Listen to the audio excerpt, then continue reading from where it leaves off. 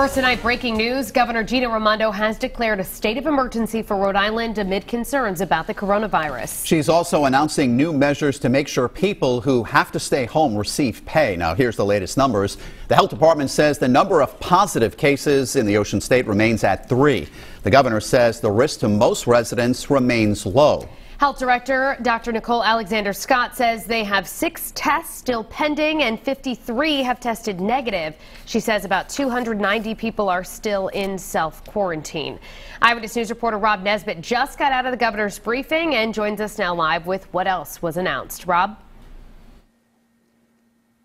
Mike and Shannon, Governor Raimondo let the public know that there are insurance plans available to them if they are required to take time off from work because of the coronavirus. She also signed a state of emergency just a few hours ago to provide more federal resources in the state. Since 3 people tested positive for COVID-19, the number of those self-quarantining at home has grown to 290 in Rhode Island, according to the state's Department of Health. Governor Raimondo saying that she has asked for help from the federal government to provide more unemployment benefits to those having to take time off from work. She also says the state will be allowed to tap into a stockpile of personal protective equipment, but that the public should not panic because their risk of getting the virus remains low.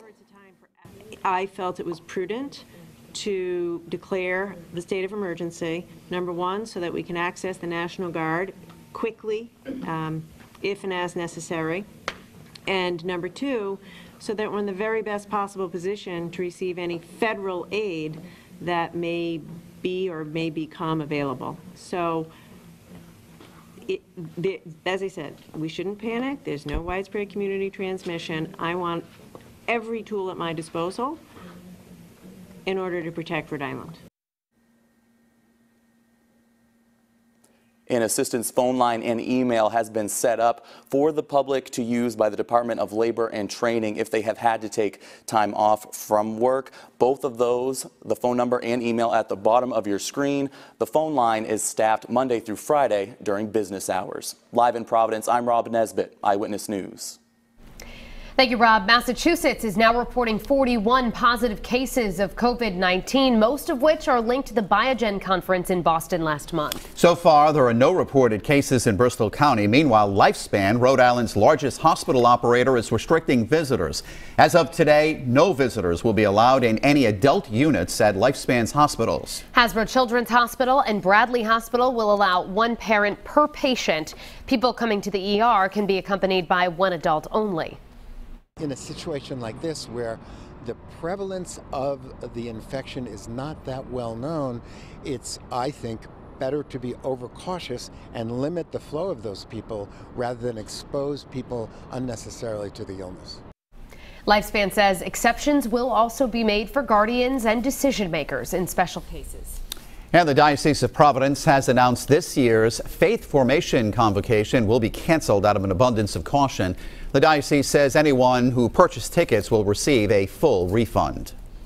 Rhode Island's Education Commissioner says they're taking steps to protect the state's schools from COVID-19. Appearing on Dan York's State of Mind, Commissioner Angelica Infante-Green says they've been communicating with both public and private schools to make sure they are taking proper precautions, including regular cleaning. And she says that includes school buses.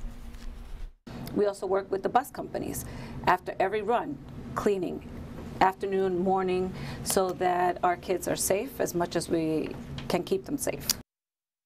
Lawmakers have asked the Education Commissioner to set up protocols for remote learning as a precaution if more schools need to close. As concerns over the coronavirus grow, Governor Gina Raimondo and the Department of Health have announced additional protections and resources available to Rhode Islanders. Boston and New Haven have canceled their St. Patrick's Day parades this weekend. Here's more of the very latest. Now, Governor Raimondo has announced a state of emergency here in Rhode Island. And the health department says the number of presumptive positive cases in Rhode Island remains at 3. Governor says the risk to most residents remains low. Health Director Dr. Nicole Alexander-Scott says they have 6 tests still pending and 53 have tested negative. She says about 290 people are in self-quarantine. Eyewitness News reporter Rob Nesbitt joins us now live from Providence with more. Rob? The governor let the public know that there are insurance plans available to them if they're required to take time off from work because of the coronavirus. She also signed a state of emergency just a few hours ago to provide more federal resources in the state. Since the number of people who tested positive for the coronavirus has grown to 3, the number of those self-quarantining at home has grown to 290, according to the state's Department of Health. Governor Raimondo says that she has asked for help from the federal government to provide more unemployment benefits to those who have had to take time off from work. She also says that the state will be allowed to tap into a stockpile of personal protective equipment, but that the public should not panic because their risk of getting the virus still remains low. I felt it was prudent to declare the state of emergency, number one, so that we can access the National Guard quickly, if and as necessary, and number two, so that we're in the very best possible position to receive any federal aid that may be or may become available. So, as I said, we shouldn't panic. There's no widespread community transmission. I want every tool at my disposal in order to protect Rhode Island.